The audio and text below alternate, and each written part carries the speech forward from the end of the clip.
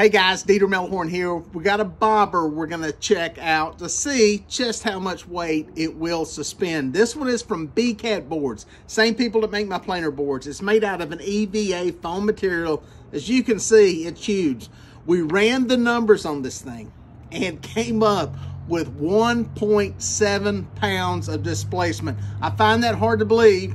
So we strung 1 pound, 12 ounces of weight on here, and we're gonna see if it holds it up.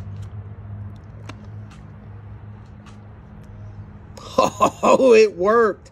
You can see it does sink, and when we put another weight on it, just 2 more ounces, boom, it takes it down.